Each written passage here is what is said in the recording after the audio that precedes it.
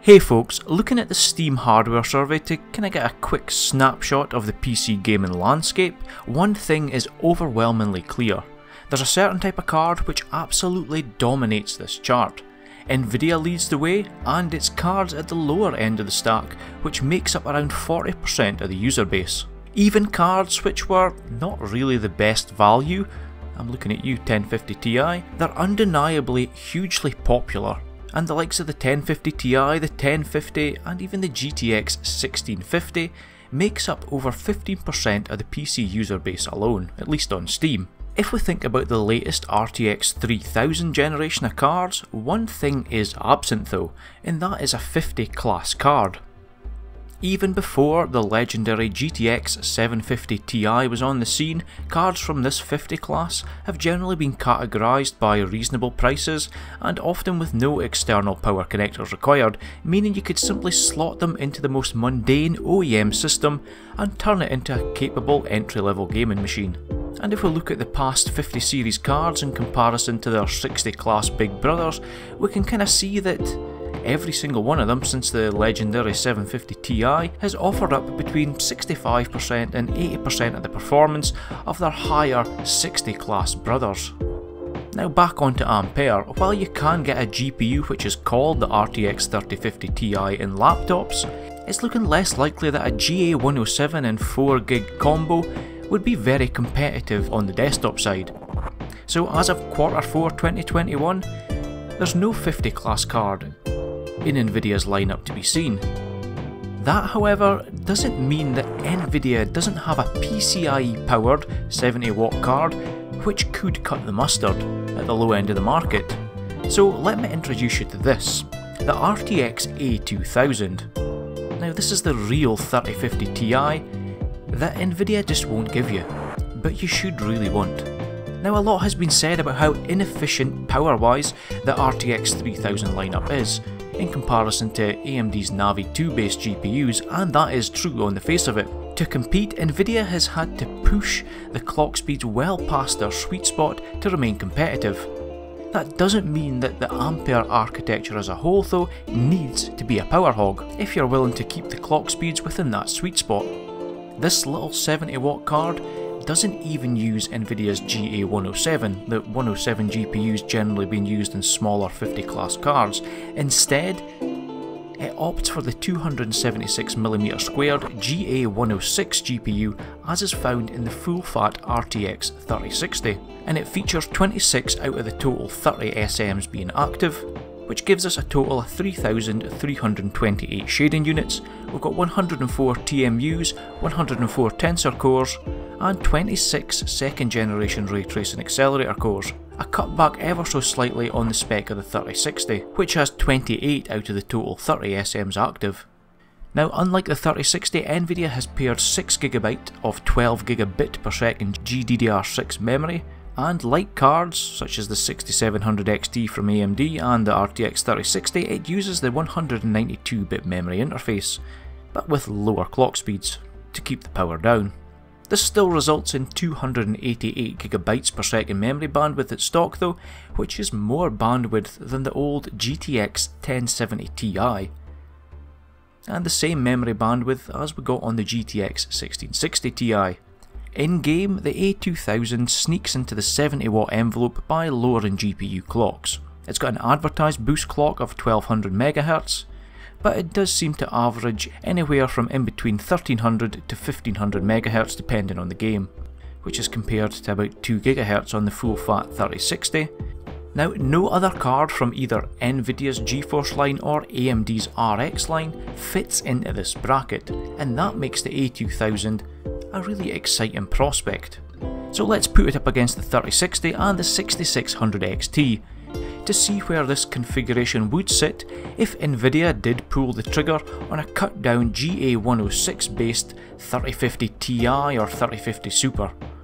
And for these tests I'm going to use a more budget orientated test rig, and all these tests are going to be run at 1080p today, which is generally the level that a 50 series card would be gunning for. So we'll start things off with Assassin's Creed Valhalla, and unsurprisingly the 6600 XT it blitzes ahead of both the 3060 and the A2000. It should be noted though that the gap between the 3060 and the A2000 is actually much less than the gap between the 3060 and the 6600.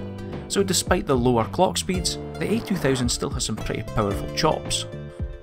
Now on to Far Cry 6 on the Ultra preset with ray tracing turned off.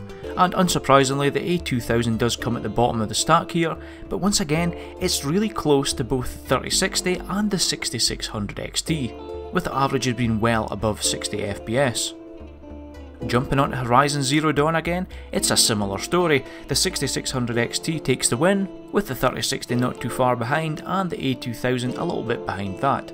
Again though, everything is above 60 FPS here, with even the 1% lows on the A2000 being comfortably above 60 FPS. Now finally we'll jump into Shadow of the Tomb Raider, so an older kind of title here but one that's still worth playing, and once again the A2000 returns really respectable results here, coming in at almost 90 FPS with its average frame rate, with the 1% lows being above 70. A great showing here and a totally comfortable 1080p ultra gaming experience, no compromises at all.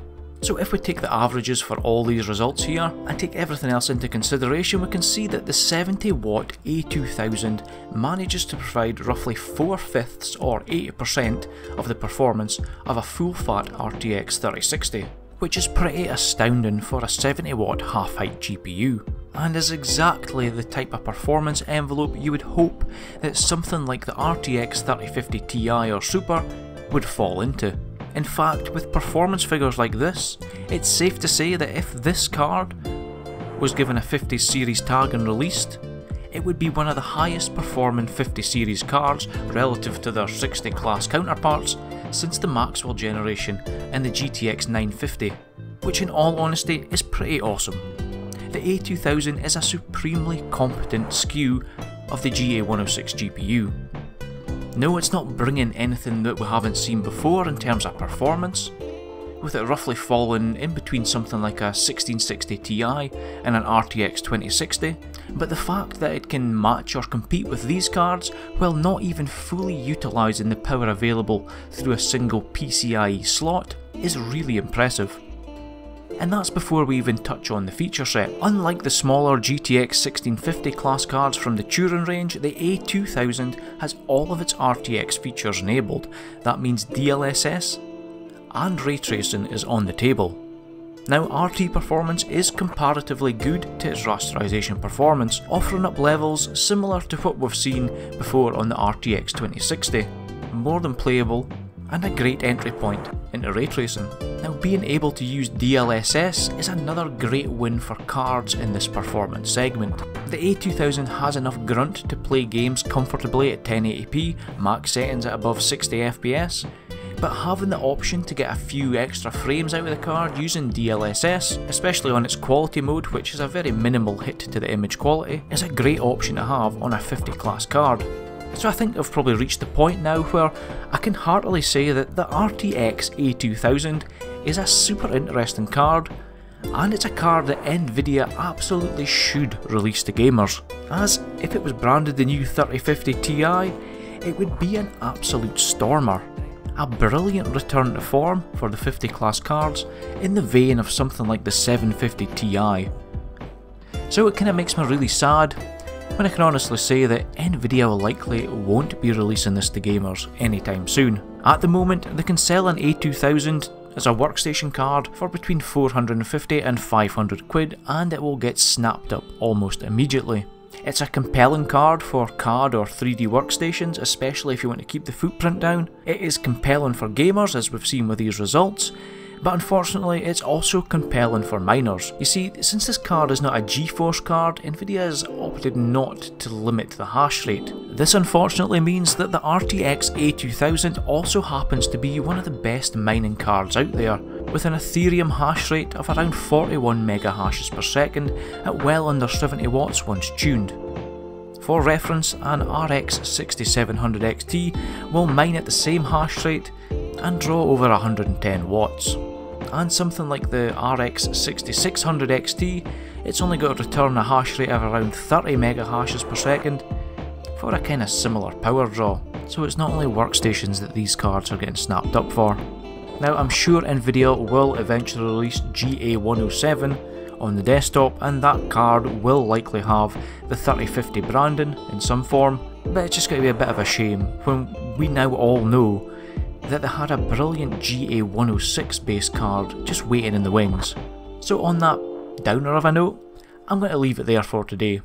But I will be playing with this A2000 much more, as it's going into my main PC to replace my RX 6800, as I really want to see how far we can push it and how it holds up as a 1440p workhorse.